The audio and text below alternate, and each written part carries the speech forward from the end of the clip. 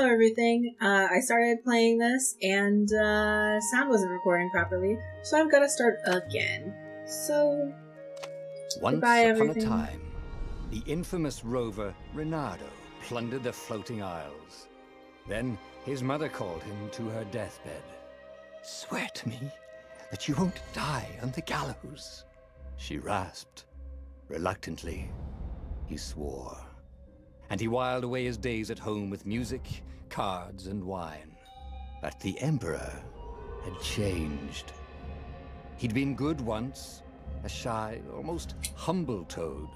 He'd built universities. But then people started whispering about mass graves in the woods, midnight rituals, victims screaming. The Imperial Ravens would round up entire villages, and no one ever returned. The Ravens had come to Ubar scouting for ancient books said to be of great power. But the librarians had hidden the books, so they'd burnt the librarians. The citizens, outraged, had driven them off. The Ravens had come back with dropships. The kid had fled with one of those books. He was brave and dumb and wanted to join the rebellion. And Reynardo had promised his mother he'd protect him. I'll protect you, I promise. To his mom. That's what I said. Not to my mom. I would never lie to my mom. I mean, I would never lie to a mother. The kid was looking down, watching his city burn. "Sorry, kid," Reynardo told the kid. "Look, if we give them the book, they'll leave you alone." "My mother died for this book!" "I promised her I'd protect you." Oh, damn it. The kid had run off. With the book, of course. So Reynardo had to run after him. So, my first time through, I tried to find any secret possible, and it gave me 0 secrets. So, apparently this kid's name is Peter. The two ravens were staring at the kid like he was their Rabbit. dinner, which probably was what was in their tiny brains. "Hey," Reynardo said. They cocked their heads at him. "Pick on someone as ugly as you." Wait, that didn't come out right. "For the Emperor!" The ravens cawed and rushed at him.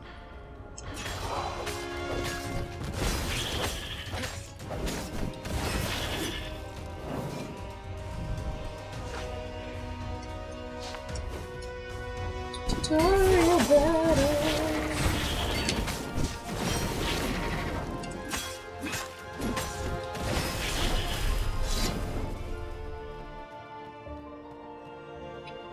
Checking for more secrets.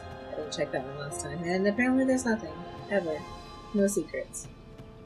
A Tutorials. dropship flew overhead. He hoped they hadn't noticed him. The kid.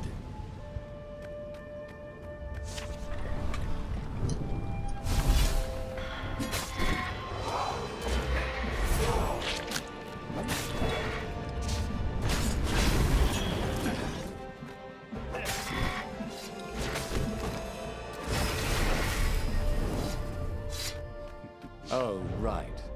The Gate of Heroes. Someone's idea of a joke, making the Skyship docks a gated community. You needed a hero's sword to open it. And the kid was on the other side of the gate. "Who let you through? Promise me you'll take the book to the rebels, or I'm gonna steal your ship." "I'm not taking that damn book anywhere, and neither are you." "Try and stop me," laughed the kid. "I bet you don't even have a hero sword." And with that, the kid hopped away. Had to hand it to the kid. He was an idiot, but he had guts. Where was Reynardo going to get a hero sword? Where? Or Get a hero and sword. wind essence? Perfect. A hero sword. QED.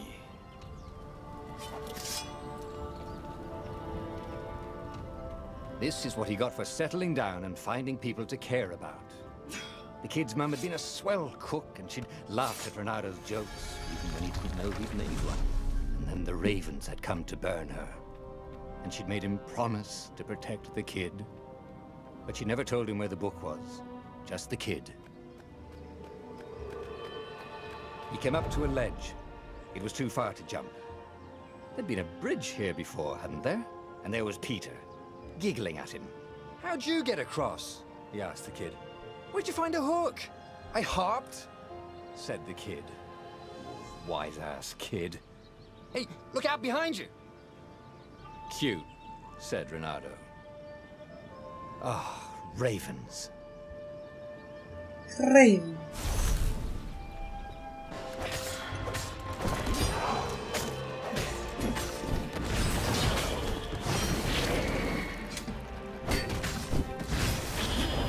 It was time to talk some sense into the kid.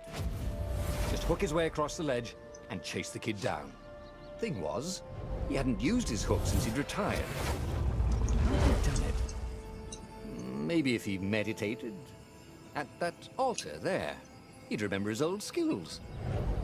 Since he retired. Come on, I don't care. It was starting to come back to him. Something you never completely forgot, like how to freeze time when attacking. The more he fought, the more he'd probably remember.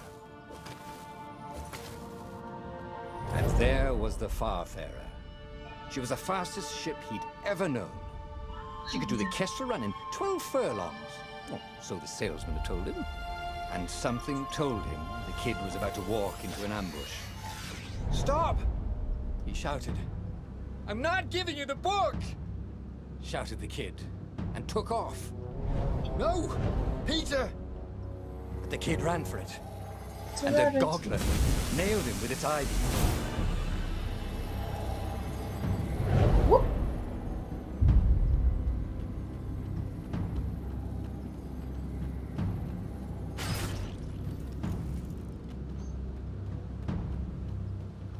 The book was unburned. Next to it were the buckles from the kid's shoes, and a kid-sized pile of ashes. Damn it, why hadn't he lied and told the kid he'd take the book to the rebels? The kid would be alive now. Really pissed off and betrayed, but alive. Oh, damn it. Renato picked up the book. He couldn't let the Empire have it now. He was going to have to get it out of there. He'd be a wanted man. Probably have to join the rebellion just to have a place to dock. Well, he'd hated home life anyway.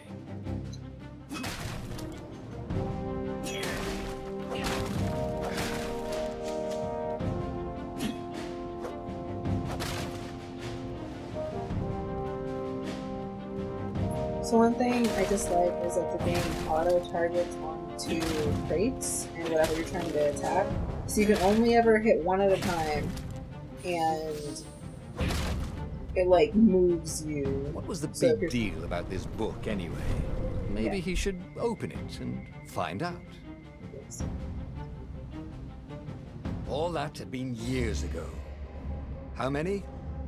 The war was a blur, and now 3 Raven scout ships were chasing him.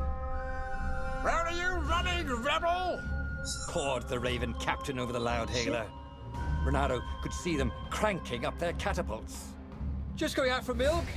Renato yelled back. "Where can you run?" laughed the Raven horribly. Far behind him, another city was burning. The dark cloud above its island was thousands of Imperial ships. The fleet was doing a thorough job. "Take us to the rebel base, and we'll spare your life!" it cawed. The entire jury-rigged rebel fleet was only a few islands to the east. Beyond that were only the pillars of heaven, a sea of endless blood-colored tornadoes. The rebellion was out of time, unless Renato could bring a game-changer. Maybe he could. Renato had found out where he could find the pieces of the Sky Ripper, the legendary weapon that had exiled the lost gods. Surely a legendary weapon could win the final battle. On the other hand, his old friend Lapino had sent Renato a desperate message saying he had a brilliant scheme to save the rebellion. If Renato could only rescue him. Renato dived the Farfarer towards the abyss. As he felt the heat of the jet stream, the Raven ships peeled off, not stable enough to follow him down there. Now it was time to choose. Lapino or the Sky Ripper. So, in the file that Sun didn't report on, I chose Lapino. So let's do Every Sky child Ripper. knew about the Sky Ripper. The Transcendent Emperor had buried its pieces. What could have brought them to light? This Emperor, Isengrim III, had once been kind, but he'd gone mad. And now he was conducting secret, obscene rituals to bring back the lost gods. Had he, somehow, summoned the long-lost components of the legendary weapon out of the deep places of the earth? It was more than Reynardo could fathom. But if he could find a legendary weapon, he would use it. Alright, sounds good. Let's go. As he set foot on the island, Reynardo could not help but feel a tinge of guilt. He'd left Lapino behind. He hoped the Mad Rabbit had somehow escaped the ravens. He hoped they hadn't eaten him. If they had, he hoped they hadn't eaten him alive. Why had he chosen the Sky Ripper? Reynardo never made plans that required constant vigilance. He was a hero. He didn't think too much. He just went with his gut and hoped it all worked out.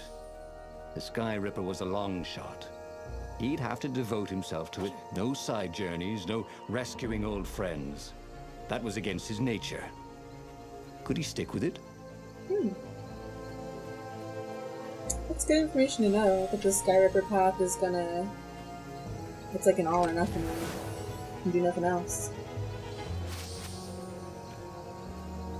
No buddies, no child, no friends.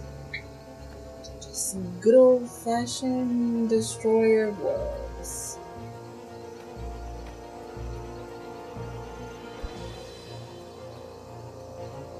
Yeah. So much ore. And still not enough to drink. You know what I mean.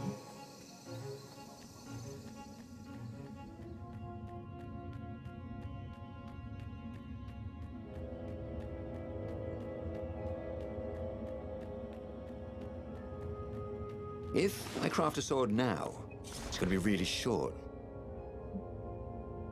Okay. So I need at least 34.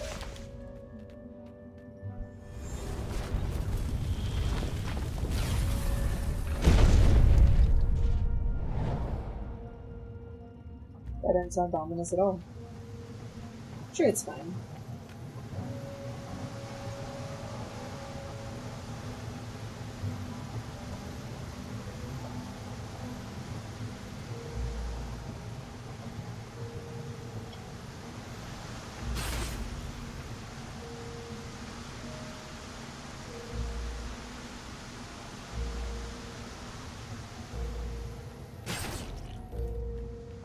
Anyone ever tell you have a lovely eye? No?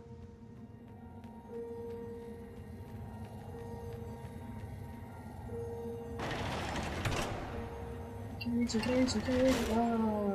Nope.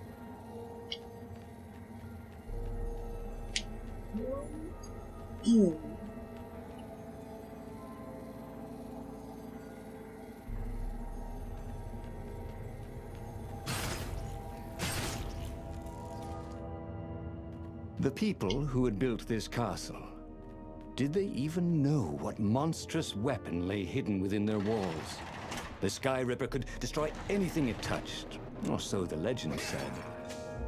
As the Transcendent Emperor had fought the lost gods, thousands of thousands had died. But Reynardo had been through wars. The only merciful war was a short one. Reynardo's blood was up. He just needed to smash something. Yeah. Smash. Smash.